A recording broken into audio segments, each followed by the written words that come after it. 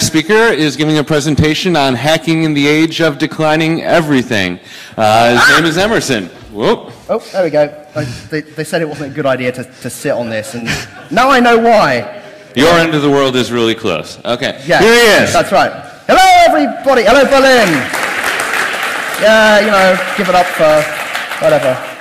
Okay, I warn you now that, you know, I've had quite a hard Congress so far, and, you know, there's been too much smoking and drinking and smoking and drinking, so I only finished this a little while ago, and it's open to debate sort of what my mental state is right now. I don't know. I blame him, actually, for everything. McFly, I'm looking at you. Okay, is it possible, I don't know, can everyone see this laser pointer? Yes? Yeah. Hang on, I heard a dissenting voice. It said no. Okay, cool. So, a little bit about me. You know, who am I to tell you everything you know is wrong? And I missed my name off of this, which probably was an oversight. You know, just in case you didn't know, my name is Emerson Tan. I do all sorts of interesting things. By day, I'm a computer security consultant, which makes me a very, very boring person and not the sort of person you want to bring to parties. Unless it's this kind of party, in which case everything's cool. In my spare time, I volunteer for a little disaster relief agency called Map Action, which takes me to all sorts of God-forsaken places around the world, from where I draw my examples. Hence, the travels of the author being me, obviously. And I do some work for the UN as well, so you know, you can write those down. And I've never really done anything terribly important, and I'm not famous. All right, sorry, you know, like, that's Dan Kaminsky's department. You know, I can't do things like, you know, like stream MP3s over DNS or something, you know, because that would be cool. But no, sadly, I'm not that technically adept. I mean, this is running on Windows, for God's sakes. It's not my computer. Okay, and my background is I started out as an astronomer, and I ended up specializing in looking at other planets in the solar system. And I've kind of kept these other interests, and, you know, and that's what's driven me towards the presentation that you're going to see. So, right, I've got to remember now, because what I put next. What did I put next? Oh, yeah, here we go. The future. This is what, well, I mean, hands up here who used to watch cartoons on Saturday morning.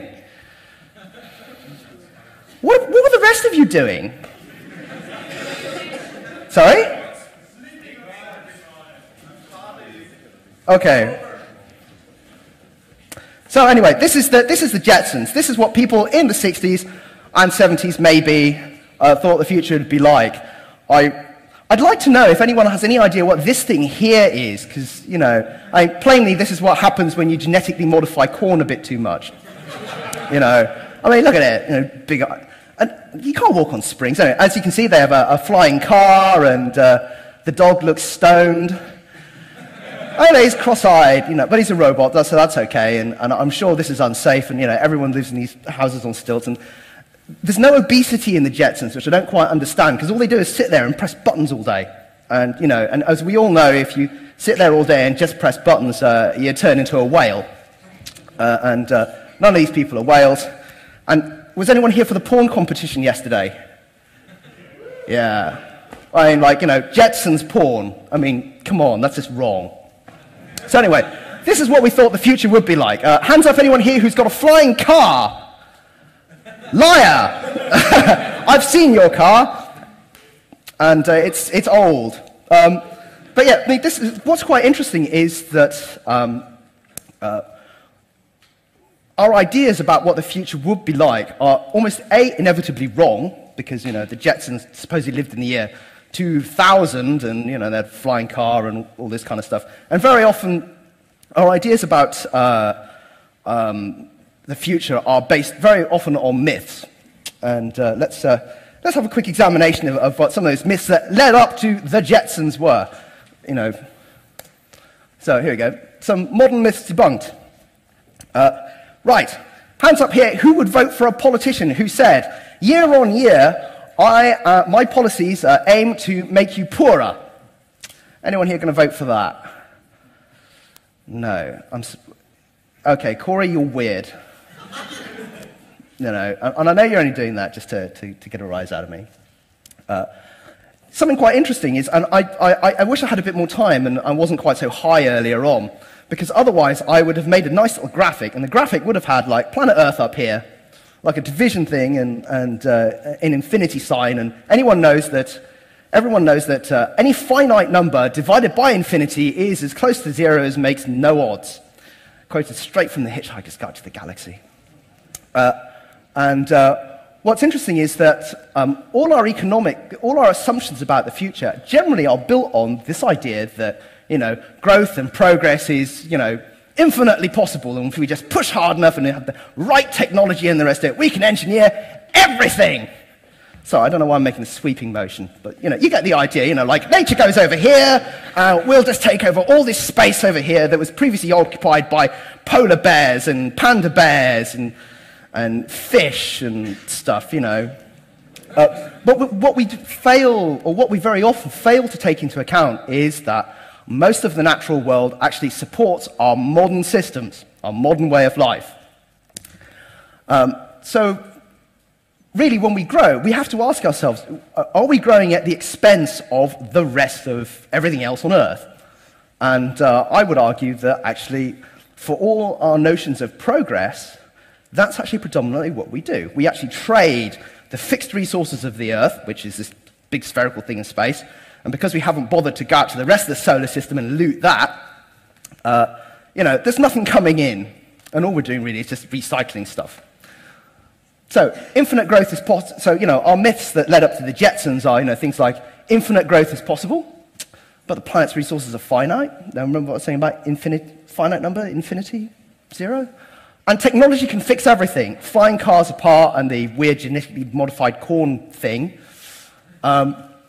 But something very interesting, if you look at the research that goes on into the core technologies that keep our society running, like, for instance, energy and agriculture and things like this, you actually find that the actual pace of progress is actually very slow.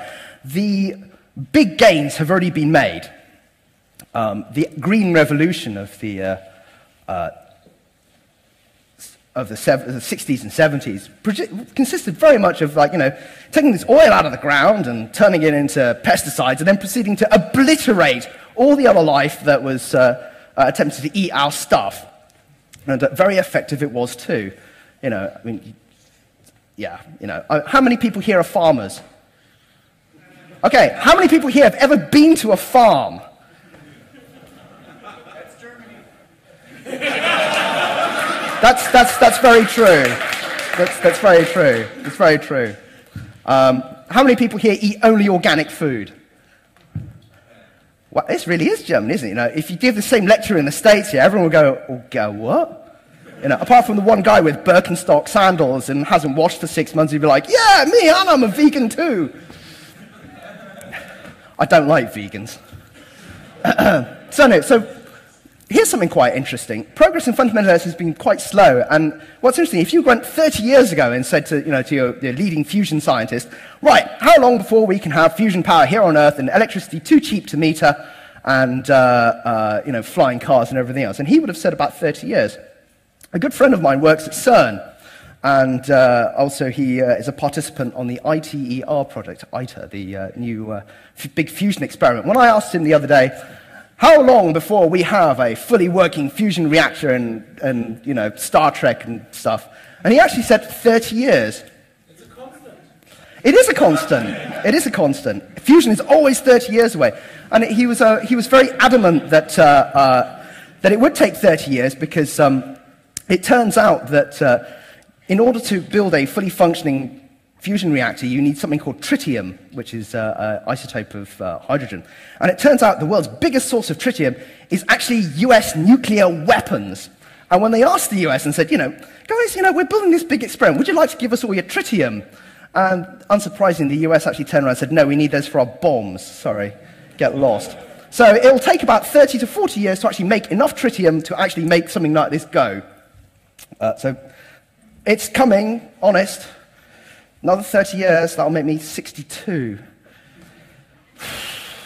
Oh dear, never mind. Anyway, So, I'm going to argue that the Earth that our little planet here is in a bit of a mess. And in fact, actually, we've rather screwed up the chance for an organized, well-ordered transition into the new sustainable environment. You know, one filled with tweeting birds and organic farmers, and everyone wears Birkenstocks and doesn't wash for 3 months.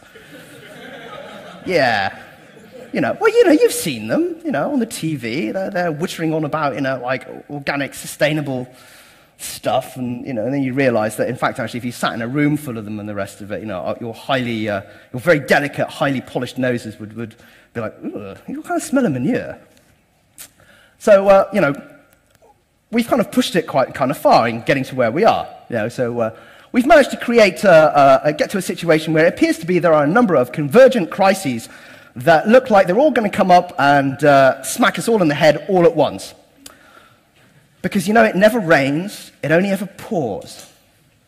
And so, we've done something a bit unwise here with the climate, in the course of building all our great things, like my nice Dell computer here, and my, cheap Levi's, and, I don't know, what's this, Terra Mineralwasser, and the rest of it. We've, in the process of creating our lovely consumer society, we have managed to chuck out loads and loads of pollution because, in fact, most of our energy comes from horribly unclean sources like oil, coal, and gas. Coal being the dirtiest, gas being the cleanest, and oddly enough,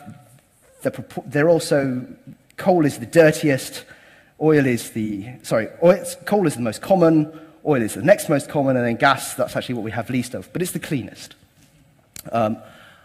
So in the course of polluting our planet, we've managed to make it quite hot, and things are going to change. It looks like oil production has actually finally stalled out, and may start declining sometime in the next 10 years or so, which makes everything just way more expensive. And that's a real annoyance, because when everything gets really expensive, you can afford less of it. And then, we're back to toiling in the fields and smelling like manure again.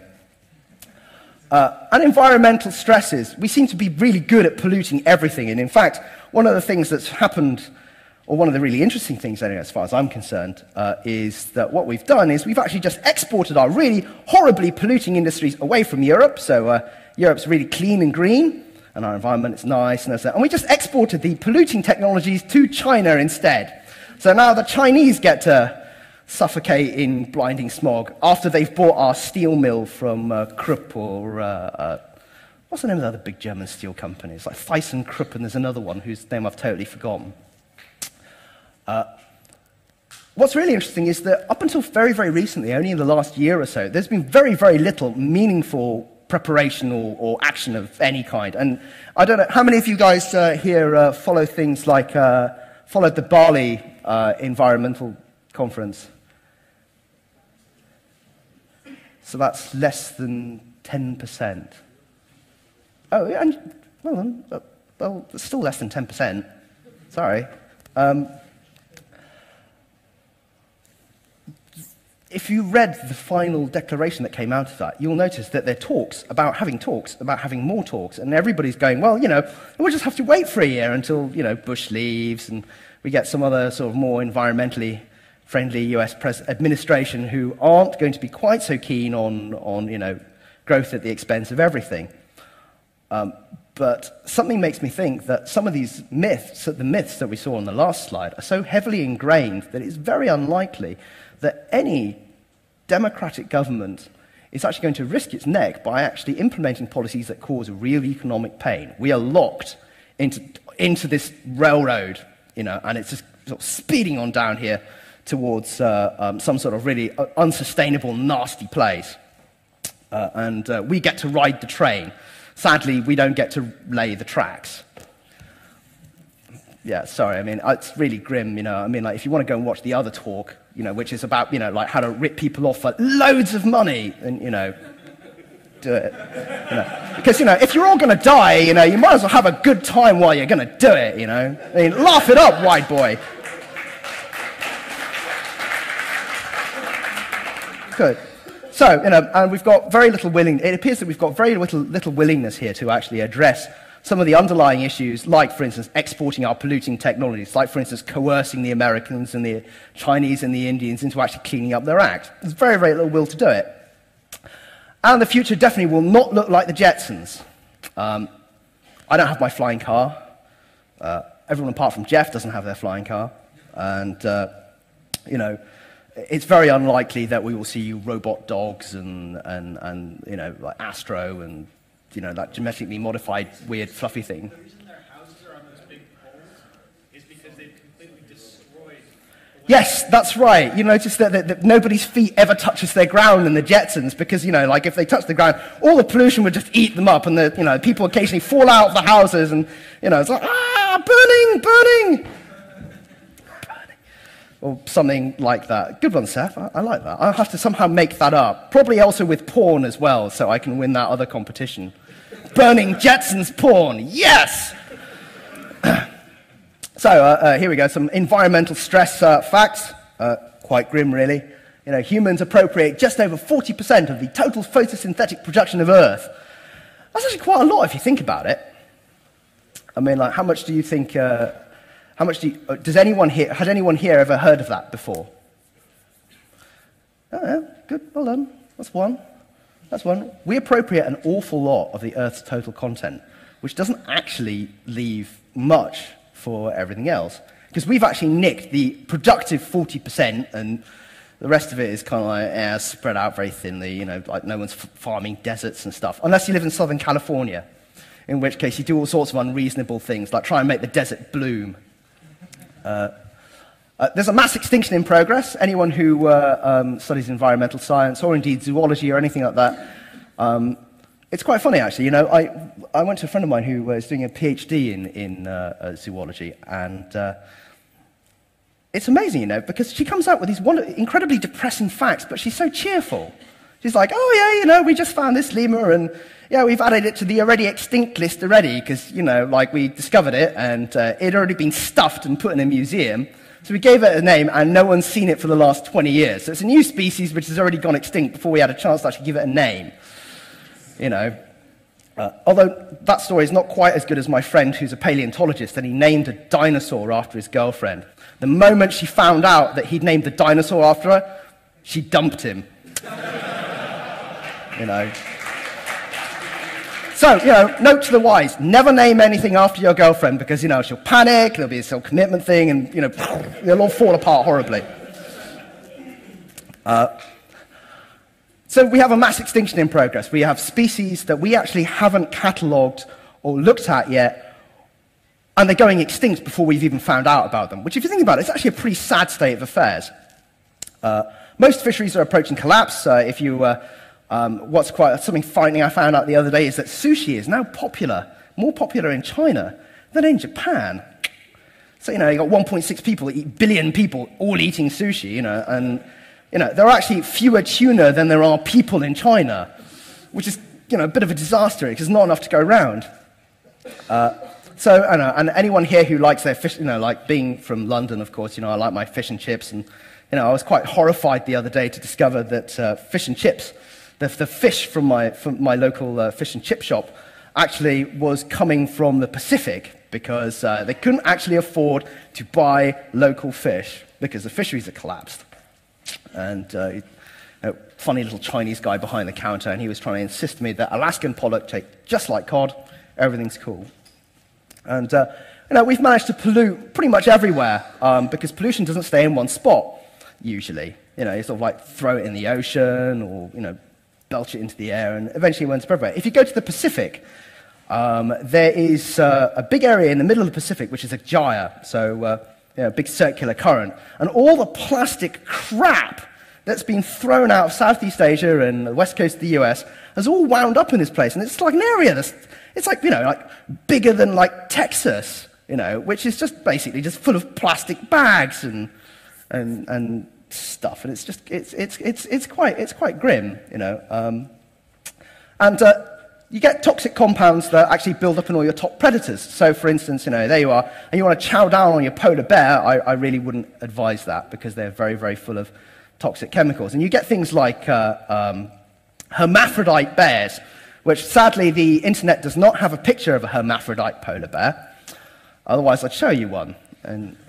But I have been assured by people that such things do exist, and mostly they're down to too many contraceptive pill chemicals winding up in the food chain. And of course, pregnant polar bear chows down on the seals full of PCBs and estrogen analogs, and eventually that builds up in the mother's bloodstream, and after a while you end up with bi-curious polar bears with too many sets of organs, and it's kind of weird and wrong. Let's not do that. And as top predators, you should be happy to know, hands up who has a young child. Hands up who's got a young breastfeeding child. Anyone? Oh, yeah, you do. Yeah. Interesting fact. Human breast milk actually contains now more toxic chemicals in it than cow milk. So, But breast is still best, so don't worry about it, okay? But that's just an example of how the food chain concentrates toxic compounds into top predators, and actually the health of top predators is actually a very good indication of how healthy the rest of the ecosystem is. So, for instance, if you start seeing things like, malformed polar bears and, tigers that are unable to reproduce, and peregrine falcons who produce eggs without shells and the rest of it, you can pretty much guarantee that the rest of the ecosystem underneath it is starting to look increasingly unhealthy. And we're starting to see a lot of this. So if you go to some places in China, some places in India, certainly marine mammals and the like, you start to see a lot of this kind of damage. And there's good indication that it's reaching a level now where some of these ecosystems are on the verge of failure, and I'll talk about that in just a second here. So, where are we? Oh no. Biofuels, yeah, there we go. Mass extinction in progress, yeah, there we go. Right. Okay, resource extraction. So, we are really busy here ripping oil and gas and things like this out of the ground. And how many people here have ever heard of a term called peak oil? Some of you. Yeah, there we go. Wow. That's lots here. Okay, very good. How many of that is listening to me making you all very, very depressed? I think that's probably Julian. Yeah, see. Oh, bloody hell. Sorry, man, I've wrecked your show, You can go now. You've heard the rest of the talk probably before. Yeah, don't need to hang around here. Go downstairs. Get high. It's good. So anyway, here we have a quick graph from the US Energy Information Administration, which shows the oil production from the United States. And you can see that it has a sort of like bell-shaped curve here. And this bit here is a discovery in Alaska of Alaskan North Slope oil, which put off the final net production peak off a little bit to the year I can't see that actually, 1988 or something. What's interesting is that if you look at the resource extraction curve for any given resource, they all have the same sort of bell-shaped curve. And what's on this side of the curve here, you just drill a hole and oil just sort of gushes out of the ground, and everyone gets coated in black stuff, and and wells blow out and people get killed, and it's and oil executives get even big and fat, and you end up with people like J.D. Rockefeller and indeed people like Dick Cheney. You reach this peak, which is the peak of production, and that's the fastest you can ever rip it out of the ground. And then afterwards, you get to the second half of the resource, which is much harder to extract, and it becomes much more costly. So because obviously at this point, there's no more pressure in the reservoir, so you actually have to dig the stuff out or pump it out, which becomes much more expensive and becomes a real pain in the ass. The global peak of production is probably, some people estimate that it's gone, 2005. And other people, other well-respected research groups, oops, that's the wrong way, there we go, seem to think that it may be pushed off a little bit, due to new discoveries and the like. The most oil and gas that ever was discovered in 1 year was in 1969. And globally, the oil and gas companies went on this huge, massive surveying boom. So they went out and surveyed the whole planet, and they found the most oil and gas in 1969. All the basins where you might find oil and gas have been identified. Now, increasingly, oil and gas companies are now starting to look in places which were either technically unfeasible or economically unfeasible. So, they're doing things like digging up the Canadian tar sands, and the Canadian tar sands are they're basically the stuff you build roads out of, right?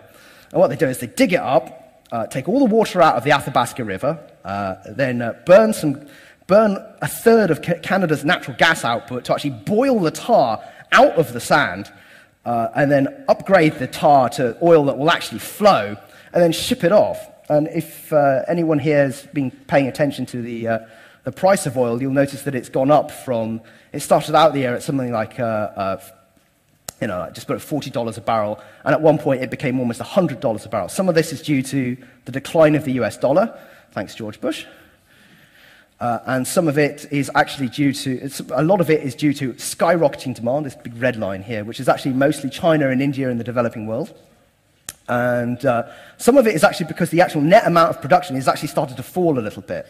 And OPEC says every year we will boost production and we will boost production, but they never actually release the data to back up those assumptions. So the rest of the world is left guessing. And in fact, rather strangely, round about in the sort of early 80s, when OPEC decided to tie the production quota to the amount of stated reserves, everybody's reserves suddenly sort of like tripled overnight.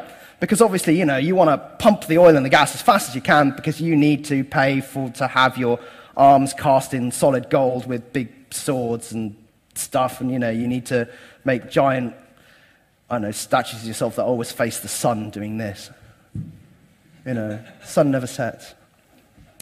Don't laugh. People actually do this stuff. If you ever go to, I think it's Uzbekistan, the first...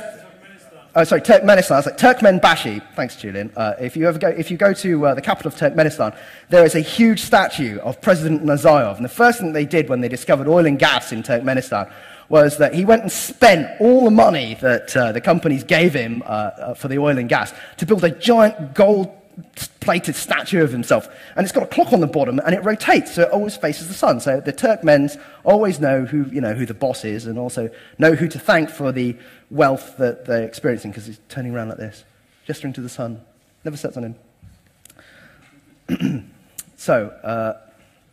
Right, sorry, you're not laughing, I'm not doing my job right. So demand seems to grow relentlessly because everyone wants to live like actually more specifically, they want to live like him.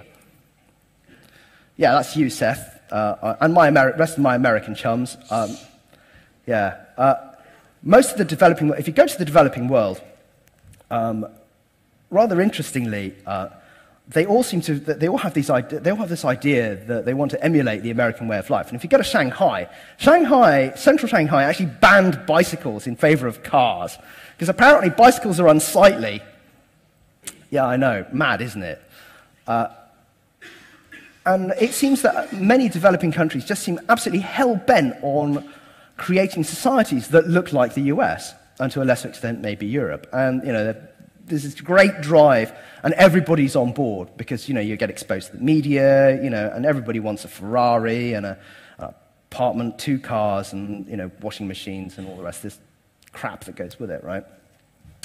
But all of that consumption can only really be driven by increasing resource extraction, and also more importantly, increasing energy extraction. We live in the most intense or energy-intense time of human civilization. We use roughly, every year, we use 400 years worth of fossil fuels, i.e. it took 400 years to accumulate the fossil fuels that we burn in 1 year.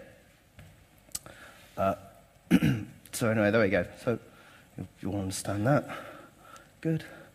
So there we go. Peaking refers to the maximum rate that a resource can be extracted.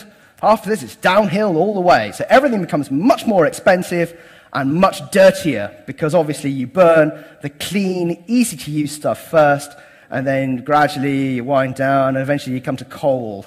And then, you want to turn coal into gas by injecting high-pressure temperature steam into coal seams. Gas comes bubbling out. Worrying about peaking oil and gas is no longer the province of cranks and nutcases, like yours truly. If you look at the increasingly, even big Western oil companies like Chevron, BP, and Shell, actually are increasingly saying that, hang on, we think that we can probably extract no more every year than maybe between 84 and 100 million barrels a day, and that's it. After that point, supply does not grow. And they also, a lot of geologists will tell you that you will get to that point, but you will not stay there for very long, because that is the highest you'll ever get. From that point, everything becomes more expensive, more difficult. We really didn't worry about this until now, which is kind of a bit late, because it's already happened, possibly. And with no mitigation plan, the economic crisis is likely to become severe and kind of normal. Hands up, who remembers the Weimar Republic? Oh, come on, were you guys all asleep in history class or something? Hey, what's wrong with you people? Jesus, Well, you remember the classic photo, right, of the guy coming out from after being paid, and he's got a wheelbarrow full of Reichsmark, to buy a loaf of bread. Don't be too... Sorry? But you went to school?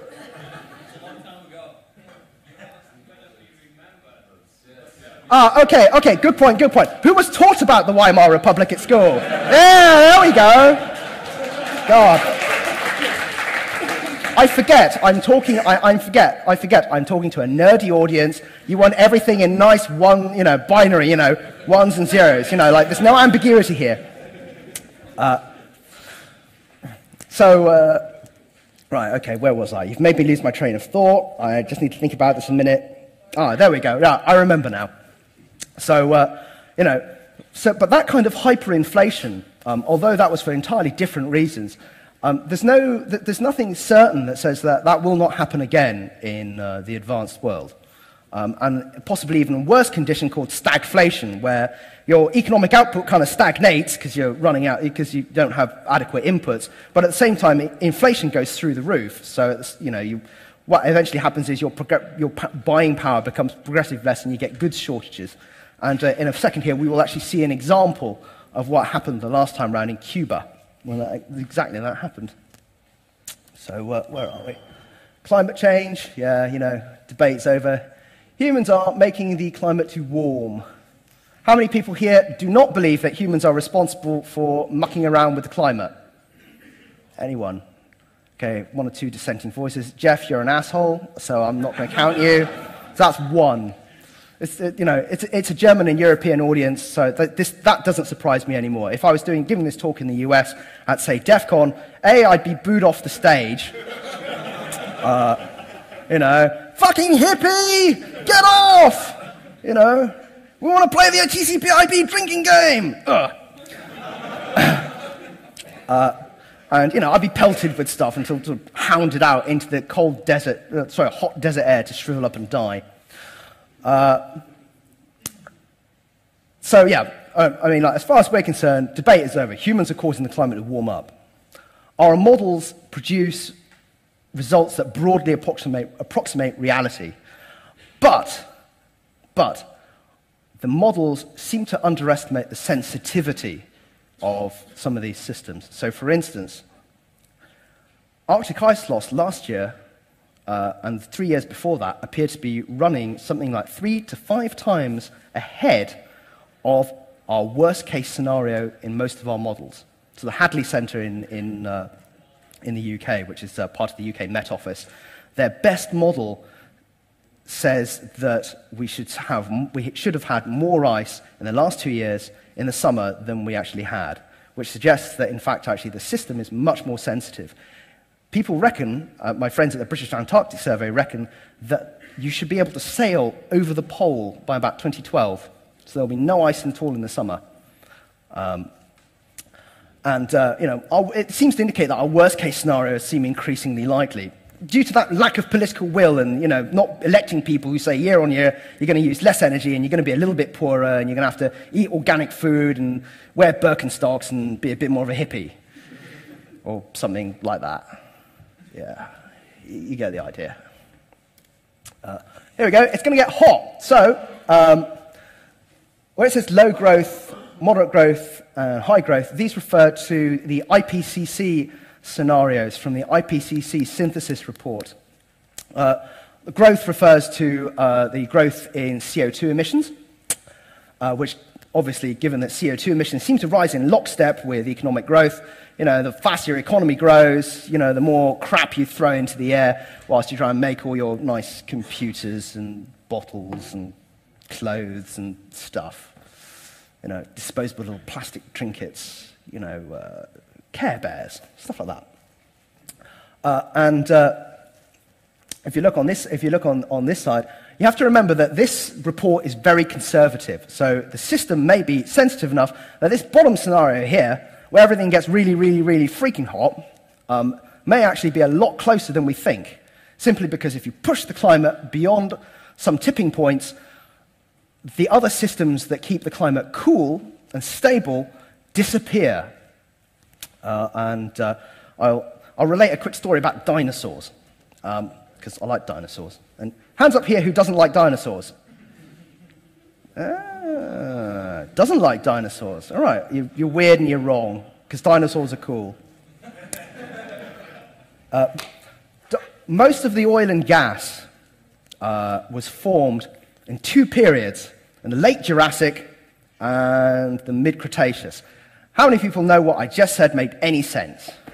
Jurassic, Cretaceous. All right, who's seen Jurassic Park? Yeah, there you go. Right, remember Jurassic Park. Okay, keep in mind Jurassic Park for a minute. No, keep in mind Jurassic Park. Okay, so these two periods when most of your oil and gas comes from, Jurassic Park, are some of the hottest periods in Earth's history. They are, in fact, actually super greenhouse worlds.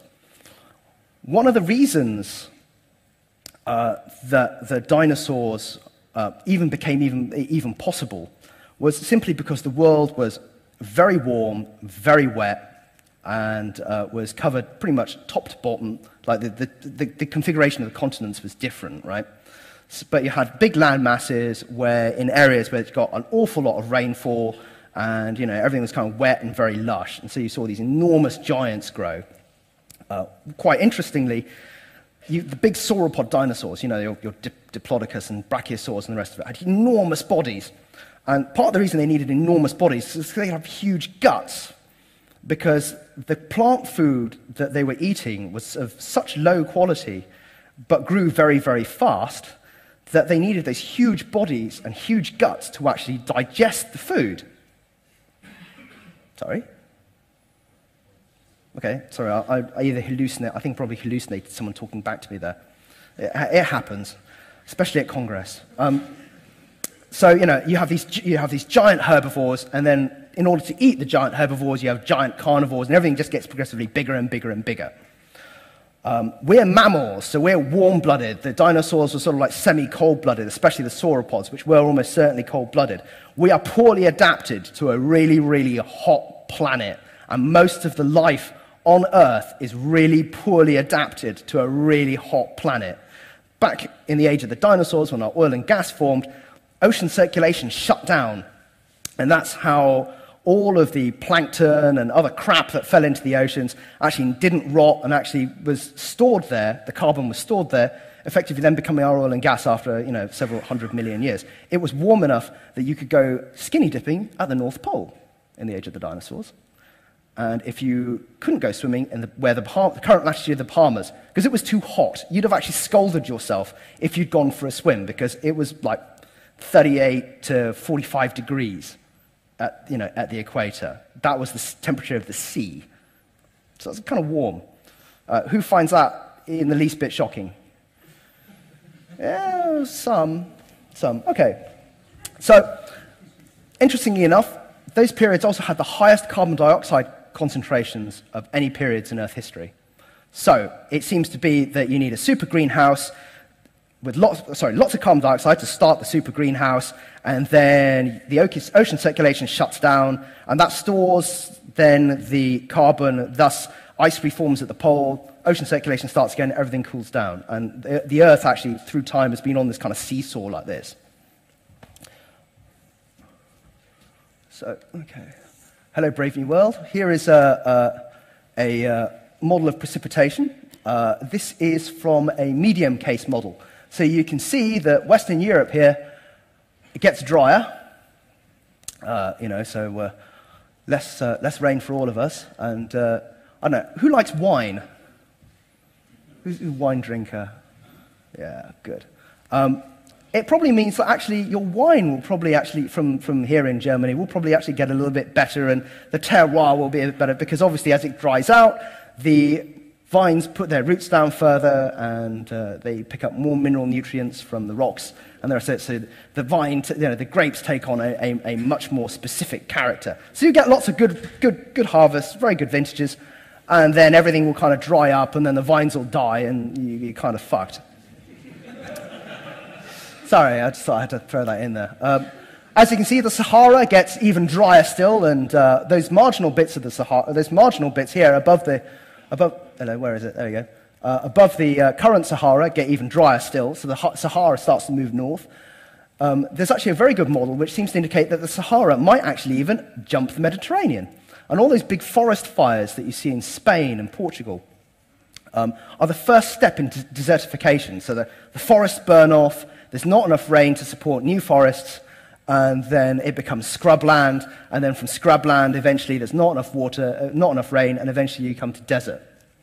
And there are a number of models actually converge on this outcome, where in fact the southern bit of Europe starts to become much more like North Africa. Speed it up, okay. So anyway, so there we go. It's bad, So, here we go, some consequences, mass extinctions, keystone species go, reduced human capacity, carrying capacity, this is interesting. Climate disasters are rising, so I get a lot more calls on my time, which as a contractor means I earn much less money, because I keep on having to run off to disasters around the world, which really pisses me off. Actually, I enjoy it, really, otherwise I wouldn't do it.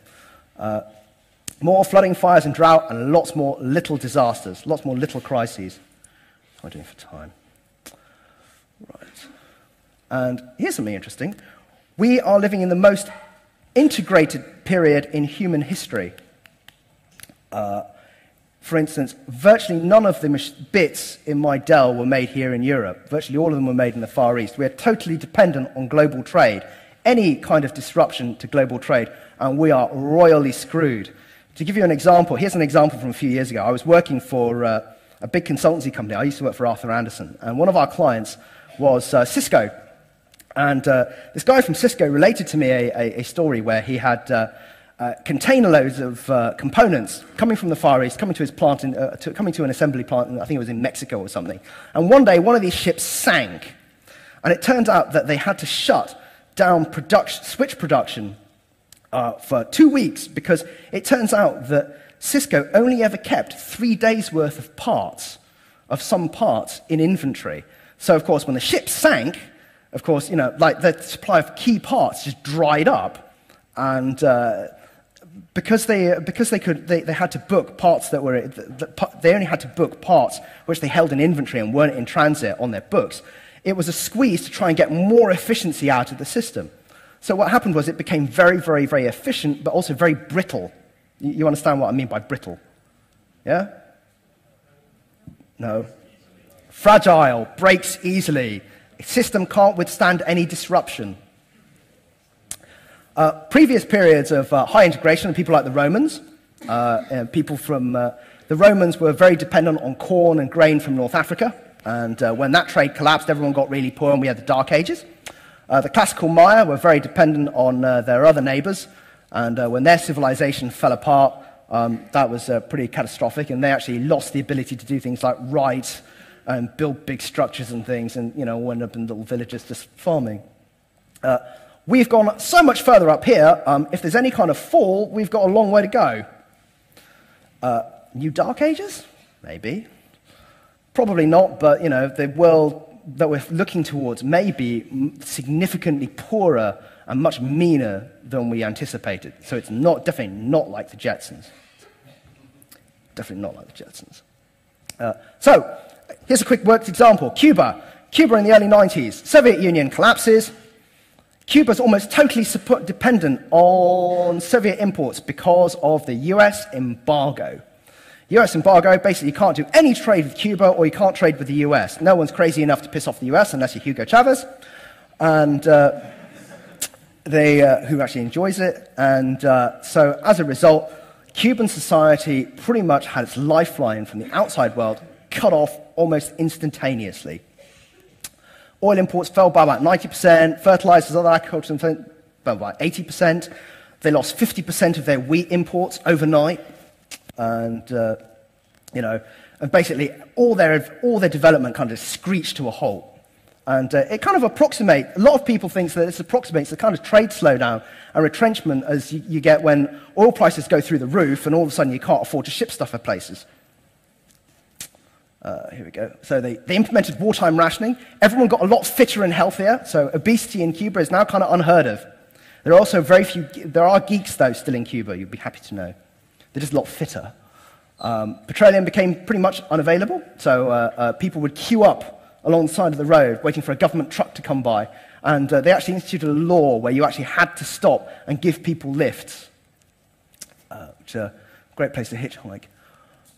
Heavy industry and technology imports pretty much stopped, and healthcare went from treating people who were ill to preventing people becoming ill because they could no longer afford the real sort of like really advanced acute care which Cuba had been famed for providing beforehand.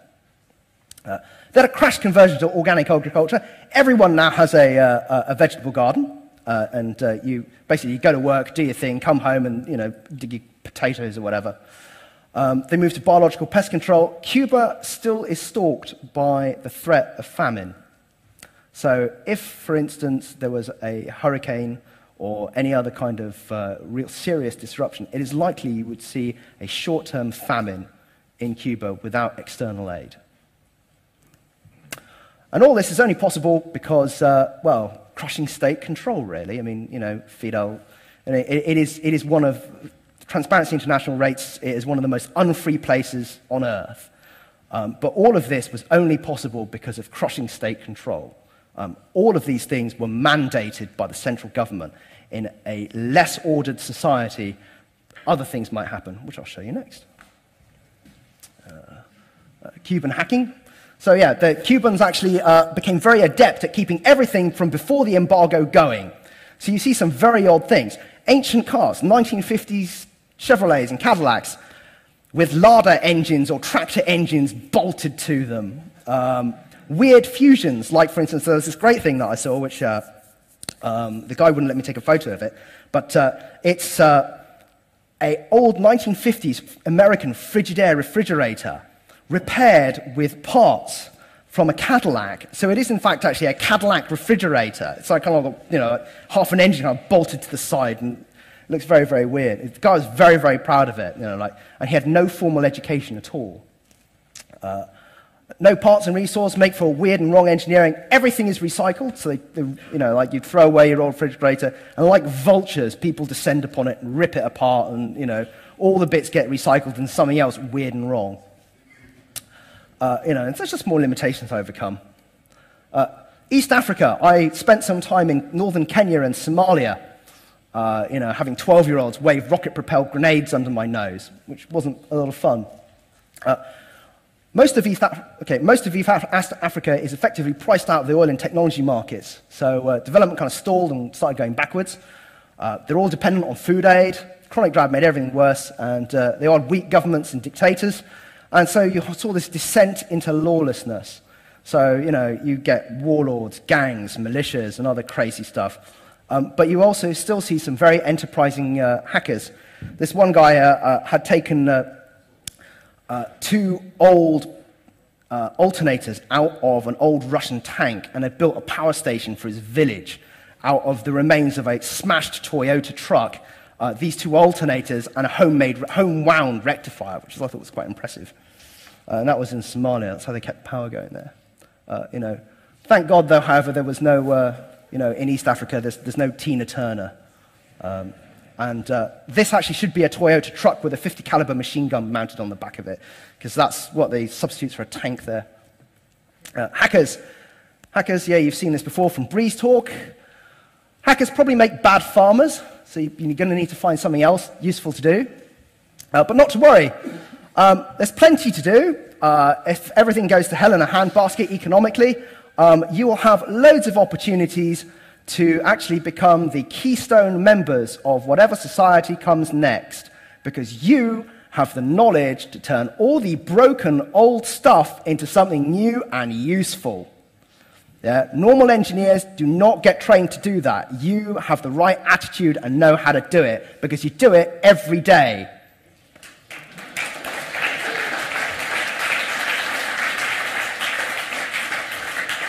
So we're going to have to learn to do more with less, which is great, really, because as everybody knows, you can still get a really old shit computer to do something very cool with just some interesting software.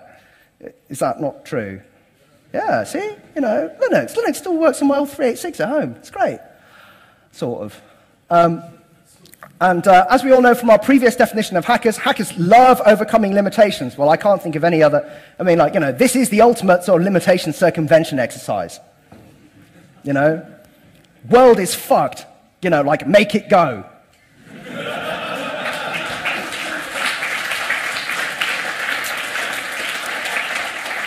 So, some key skills after the end of everything. Here we go. So you're going to have to learn to teach. You're going to have to learn how to teach people how to hack their environment into somewhere where they can actually live with just the rubbish that was left from beforehand. Basic technical knowledge, you're probably going to need some of that, so I suggest hoarding books on electrical engineering and sort of basic mechanics. Appropriate technology. Who went to Breeze Talk? How many people downloaded Breeze Talk? It's not available yet. Oh, okay, all right. How many people want to download Breeze Talk? Yeah, there we go, much better. See? Wow, you don't pay much attention, do you? Okay, look it up. Lame. Pay a fee to the CCC, join. Magazines like Make are really quite interesting because they actually teach people those key skills, those key construct it, build it, make it yourself skills, which, ignoring the idea of hackers being this very narrow, narrow thing about breaking into stuff. If you think about circumventing limitations and just doing interesting things with technology, Make is brilliant. Oh, are we under attack by Klingons or something? Okay, so anyway, yeah, my time is up, so just apply the hacker's attitude to everything and you'll be fine, and just remember that attitude is everything. If you stay positive and learn some of the, and make sure that you have those key skills and key understandings and keep an eye on the situation, you will prosper. You will become the master in that master-blaster relationship, but without the fat guy and no chainsaw and no Tina Turner. Okay, that's it.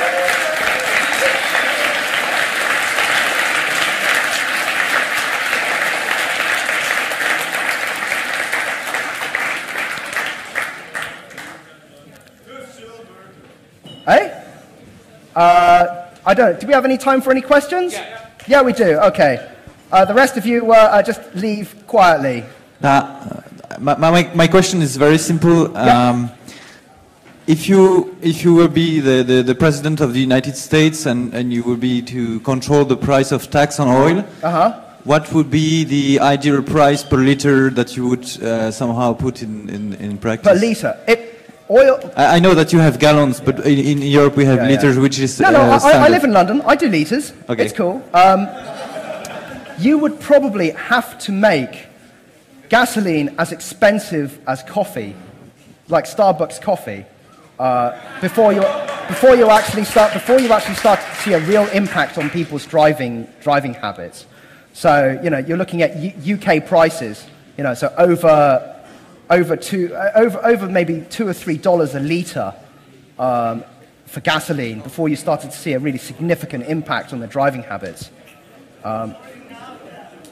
Yeah, and you're starting to see it. You're starting to see it happen now. Okay, anyone else? Any other questions? Yeah, this chap here. Do you really think that there's no hope that technology could save us? For example, with the Earth X Prize helping along innovation. The problem is that it's one of time. If we had the Earth X Prize 30 years ago, yes, you could do it because it takes time to build the systems. And the problem that we've got is that a lot of the changes have a lot of inertia built, have a lot of momentum built into them. So we've already pushed, because we've already given it an initial shove, the system now has so much momentum behind it that even if we started on a crash mitigation program now, the odds are pretty good that even by the time we built it and put it in place, we would then need to wait for another century or more before we actually started to see some of those effects. So what we're really looking at now is a scenario where we have to adapt to the changes that are already in train. You know, Earth X Prize and the rest of it all notwithstanding, simply because the system has already got so much inertia that we've already started moving it, and it's already started, and there's nothing you can do to actually push it back. Does that answer your question to some extent? It might be possible to trap carbon dioxide. Yeah, and that's very, very true. But again, you know, you have to remember that you're looking at multiple decades to build the systems, and those changes may already have happened within those decades. As you were building it, you'd have had to build it in advance, and that's what I'm getting at. So yes, this gentleman here. What's the effect of the? I know that I had a teacher at university who is a member of the IPCC. Yep. And he told me that basically the whole issue is about those 20 years when you released CO2 in the atmosphere. The effect of thermal effect on the atmosphere is only happening 20 years later. Yeah, that's right. So basically the heating, the climate change that we are having somehow now is the effect of the gas that was emitted 20 years ago. Yeah, well, one of the really interesting things is that the hotter it gets, the less able the biosphere is to soak up the CO2 that we subsequently produce, because obviously as the concentration of CO2 goes up, it gets warmer, photosynthesis becomes less efficient at higher temperatures, and plants actually soak up less CO2 in a high CO2 environment. They always kind of maintain the same rate of growth. One of the reasons that the dinosaurs may have had to have such huge bodies is because the quality of the plant material they were eating, it grew really, really quickly, but it was very low quality. Simply because it was existing in this high temperature, high CO2 regime. You see a lot of ferns and things which have virtually no nutritional value at all. And what all we're doing is quite literally pushing the world back to the same conditions that actually formed the oil and the gas in the first place. So, we're just speeding up the whole cycle. Every time you drive around in your car, all you're doing actually is you're driving a very, very little volcano. It's spewing out carbon dioxide and other stuff, which actually originally came out of the Earth in the first place. Does that answer your question? Is that a good explanation? Okay, anyone else? Anyone want to throw random abuse? Oh, there we go. Yeah, hi. There is a theory that the theory of peak oil has actually been invented by the oil companies themselves in order to keep the price high. Could you speak to that? Like some of the things I've heard mentioned is that there's the reserve in Iraq, say, that has been untapped now for 20 years. There's Iran, which has really not reached their peak yet. Then the oil fields in Russia, and then, say, the polar north. Okay, we'll address those one at a time. Okay, Iraq. Yes, it is true that Iraq's reserves have not been tapped for the last 20 years. However, that being said, if you bring that stuff on stream, all you do is actually you just push the peak back, because you see these resource extraction peaks in pretty much everything. And I used to be, I did a lot of geology earlier on, and I definitely think it's true. And if you talk to anyone in the petroleum geology department at my own university, they would pretty much all agree with me that, in fact, actually, it's on a finite curve. The Earth simply just doesn't make oil and gas at the same rate that we burn it. Iran actually peaked out in 1978. And what the Iranians have actually started doing is the Iranians went on this crash program of actually re-injecting water and gas back into their reservoirs to keep them pressurized. And they're now actually having real problems because they've reached kind of the limit of where they can go. One of the reasons why there are some Middle Eastern observers think that the Iranians are actually building nuclear plants, not necessarily to go for the bomb, but because, quite simply, they can no longer afford to actually burn oil and gas to produce electricity. So what they want to do is they want to export the oil and gas for pots of money. Because the stuff's running out, they need the money now. And they've got no other resources. They've got no coal or anything. And the only thing they can think of actually to maintain that same base load is actually to build nuclear power plants. Russia, the reason that Russia's production is still going up is because after the Soviet Union collapsed, everybody stopped maintaining everything. And basically their oil production just shut down. But all you're seeing is actually now they're rebuilding the fields and it'll come back again. And what you see is actually a twin peak curve. So it goes up, comes down, goes up again, will peak again at some point, probably in the next 5 or 6 years, and then start going down again.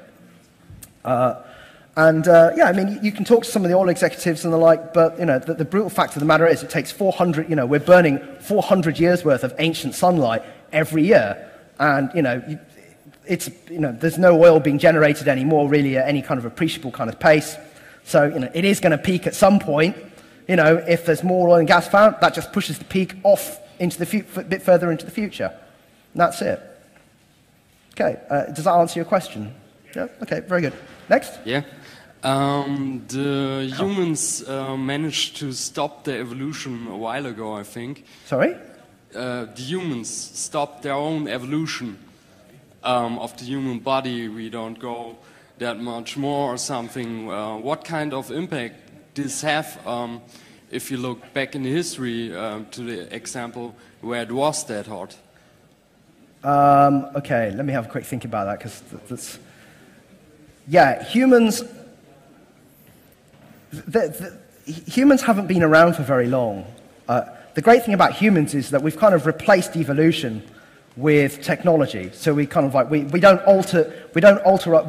change to fit the environment. We change the environment to fit us. That's why we have things like air conditioning, and fields and farmhouses and cities and things like this.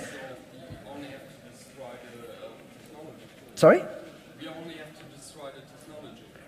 Well, it's quite interesting, actually. There are an increasing number of fairly extreme green types who actually seem to think that detechnologizing everything actually is the only way forward. And what they don't, they have this odd Rousseau-like view of the noble savage, where, it was perfectly okay to run around making the megafauna extinct wearing nothing but a fur loincloth, and chasing Raquel Welch around a la 1 million years BC. And that was fine because, everything was hunky-dory back then. But in fact, what anthropologists have found is that hunter-gatherer societies are even more conflict-oriented than our societies. They had death rates that approximated World War II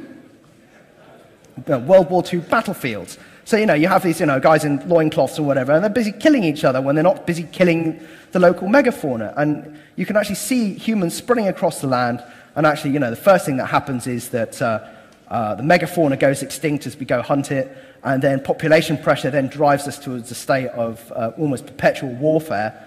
And actually, agriculture and civilization and technology at that point actually look like the things that actually prevent us from wiping each other out. Because what they do is effectively we then take natural resource and convert it into more carrying capacity so you can support more people without having to go kill each other. That probably wasn't answering your question, was it? I don't know. Come find me afterwards. I'll buy you a drink and it'll be cool. One last question. Okay, we have one last question from. Oh yeah. This is bad. Mr. Difficult. I know him. So the one route I potentially see out of the nightmare scenario at the moment. So we saw Drew Endy's talk a couple of days ago on synthetic biology and some of the advances that are coming out of that, and the incredible sort of above Moore's law speed with which the capabilities in that area are now increasing. Do you have any thoughts on potential ways that genetic engineering could give us ways to improve photosynthesis, bring carbon levels down, improve food supply and use that as a workaround for some of these limitations? Yeah, that's actually a very good. That's actually a very good point. Craig Ventner. I mean, maybe a little bit of background is required here. Craig Ventner, the guy who was responsible for sequencing the human genome, has a research institute, and what they're doing is they're working on synthetic biology. So the idea is that I build a cell from scratch out of bits of other cells that out of bits of other genomes that I've discovered all over the place, and some that I've created by myself. Yes, we can do that. We can do a lot of things to actually get ourselves out of the mess. The problem is that you have to do all of them all at once, because quite simply, because the system has a lot of inertia behind it, because you've already pushed it, we actually need to basically step on the gas. Sorry, step on the gasoline accelerator. There we go. That's something that everyone understands. On researching these technologies, because the lead times for the technology are potentially quite long. And there are also risks associated with releasing completely synthetic organisms into the environment as a whole. One of the problems is quite simply overcoming people's natural squeamishness about massive re-engineering of everything, because that's essentially what you're talking about. You're talking about actually releasing completely synthetic organisms into the wider world, because you can't have the effects of scale that you need to actually counteract these sorts of, not the cat, counteract the kind of, counteract the kind of, there we go, counteract this stuff. In order to counteract it, you're talking about massive engineering, and that sort of synthetic biology means that you actually have to implement it on a global level. So A, you've got to simulate it, B, you've got to be absolutely sure that it works, and C, you've got to be absolutely sure that it's not going to displace something else in the ecosystem. One of our real problems is that we're really bad at modeling all of this stuff. So, you could potentially release it and then have all sorts of weird unintended consequences. One of the things you need to be absolutely sure of is that your solution does not create a worse problem than the original one. But I think you should do everything, anything you can do, like more efficient, everything from more efficient lights, don't fly so much, support your local community, don't buy so much cheap rubbish. Tell your friends and family not to give you cheap plastic trinkets for Christmas. Anything you can do like that is worth doing. Yes, man with the Mohican. It's all these techno fixes like high-yield gene-engineered agriculture and all yes. that are very, very, very energy intensive. Yes, they are. Horribly and so. With peak oil and peak gas and everything coming along, do you think that might actually be a solution, even if we get on this crash program to engineer everything? Because if you have no energy, you're not going to be running your high-yield farm. Yeah, that's very good. That's a very, very good point. The net energy return on investment, so in other words, the amount of energy you put in to generate something, to generate a given unit of, say, bioethanol or something, very often actually, at present, especially in the US, you actually have to put more fossil fuel into the system than you actually get bioethanol out, which sounds a lot like a subsidy to me. Or it's just stupid. Take your pick. But yeah, that's very, very true. And one of the things that we don't spend enough time on is actually talking about efficiency. We don't design robust systems to be more efficient. You see some half-hearted things like replacing incandescent light bulbs with low-energy ones. But a lot of it is tokenism, is real tokenism. And in fact, actually, our societal unwillingness to confront the idea that we might actually have to live in a lower energy environment, and what some of those changes will entail, actually impedes us actually having a sensible debate about what the right way forward is. The human mind really wants to latch onto this idea of a fix, or that there's something that we can do that's pain-free and hardship-free, that will get you across to some promised land. And humans always have, we're natural optimists, but the brutal fact of the matter is that the world might not be so accommodating, and it's actually a psychological change that you need to make inside of yourself, rather than hoping and praying that the world will actually accommodate your worldview. I don't know if that didn't answer your question at all, did it? Did it? Oh, Okay, to some extent. Anything else? Anyone else? Oh, yeah, Mr. Keane over there. Hang on a minute. I've been told that we have to kill it there because Rob's waving and stuff. But you can, if you want to come and talk to me later, then that's cool too. I'll be in the smoking lounge, getting stoned now because I can. So, thank you very much.